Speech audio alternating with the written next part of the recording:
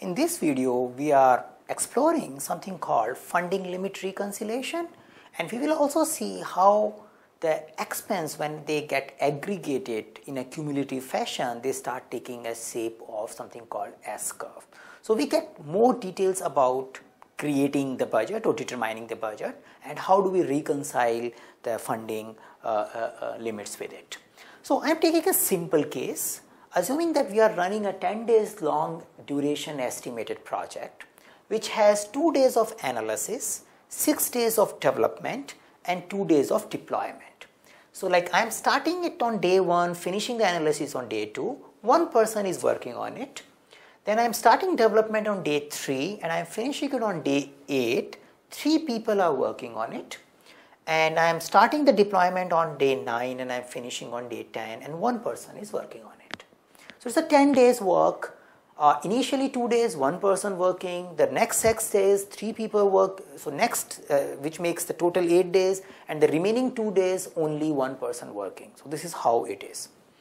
Now when we look, for the simplicity's sake, I am putting the value of $100 per person as an expense rate per day.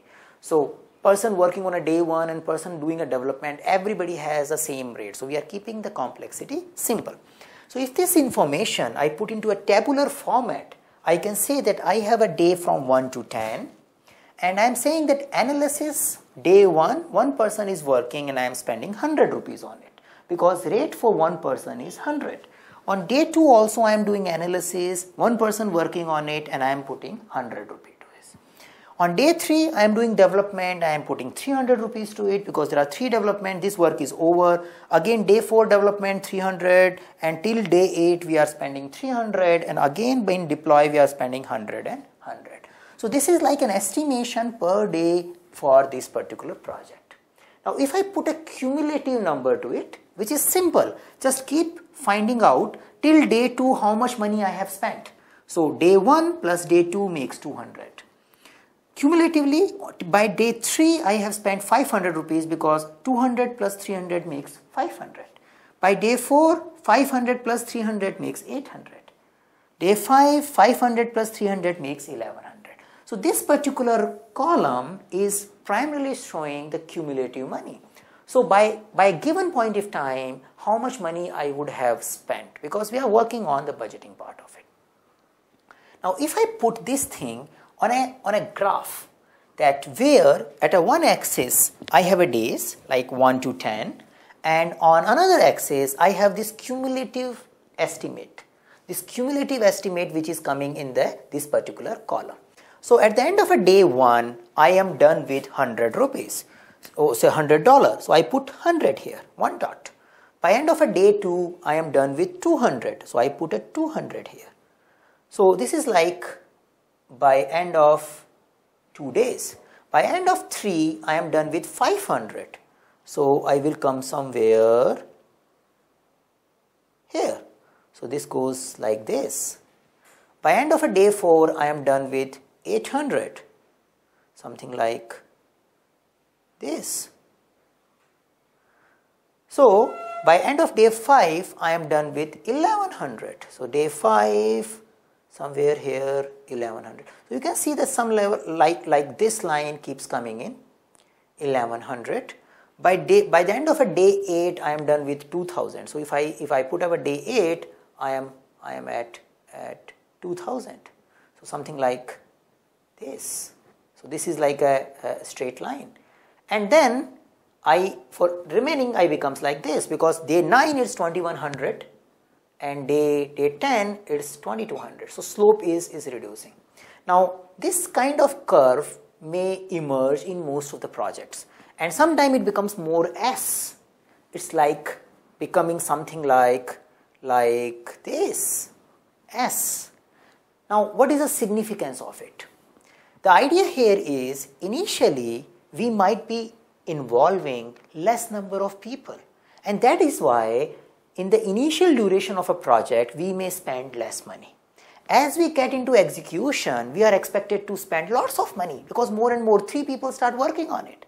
And there are $300 they are spending every day. So our curve goes steep in between, but as we reach towards the end, again it is expected to have less number of people working on it because it's just a deployment, the main work is already done and curve goes down. And that's the kind of a mark we see in our S curve. So this is how our cost estimations are going against the time. So you will see this graph again and again, and we will use it for monitoring and controlling purpose as well. Now the topic comes, how do we reconcile the funding limits? So as a project team, I am spending money like, I am expected to spend money like this. I may have some variance from this line, but I am spending money every day. Does it make sense that every day I go to the sponsor and says, give me 100, give me 200, give me 500 because I need to spend it today? So your expenses are every day, but you may not request a fund from external parties or fund from sponsors on a daily basis. You may take some money and then you run your project for a while, then you take another money and you run the project for a while. I can give an example of the way I used to stay in hostel. So when I was staying for my studies in a hostel, I have to spend my money on a daily basis. But I can't keep asking my parents to transfer money on a daily basis.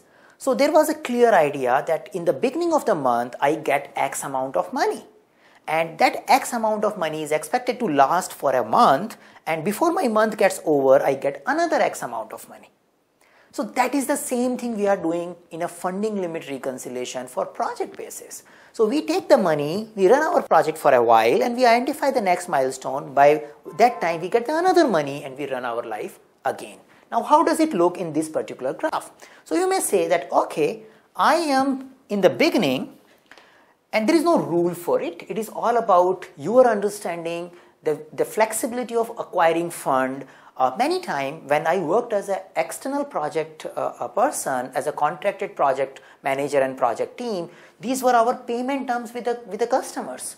So these funding limit reconciliation were more like a payment term. We get some money on a sign off, we run with that money for a while and then we request another money on the milestone, we get that money and then we run our money, our project for a while. So it could be linked with your payment milestone when you are working with in an external project context. So just for example's sake, I say that in the beginning itself, give me the money here on the day one, I need 800. Okay, so it means on the day one, I am asking, give me 800. So I am taking this money till 800. Now this 800 is good enough till day 4. So I will say that I have this 800 till here.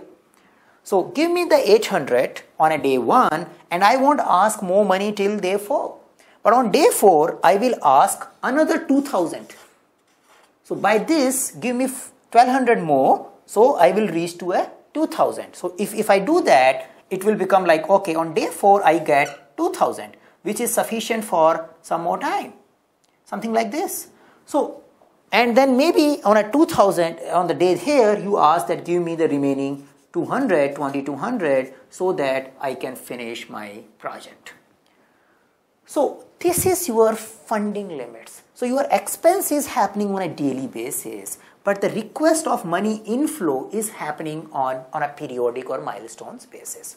So when you are determining budget, it is not only about figuring out how are you going to spend your money or how are you estimating to spend your money overall for your project work, but you also need to figure it out how the money is going to come to you and how should you balance the incoming money and outgoing money so that project work can be done without any blockages related to getting out of money. And you have been doing it as a student when you study in the hostels or anywhere.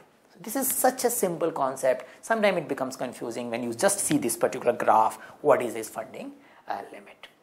So yeah, this is all I wanted to talk about in funding limit reconciliation.